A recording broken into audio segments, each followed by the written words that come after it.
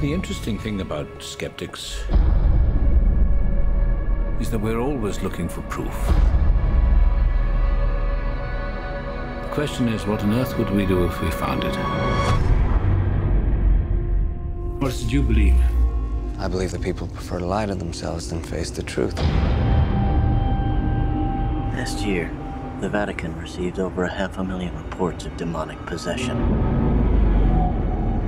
This was taken at an exorcism in Turin.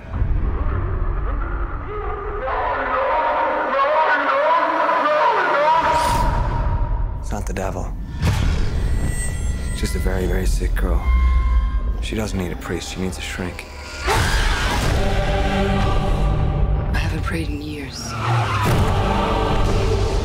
Last night I found myself praying for you. It knows you. It knows all your sins. You do not speak to it. It's the devil. I'm coming for you.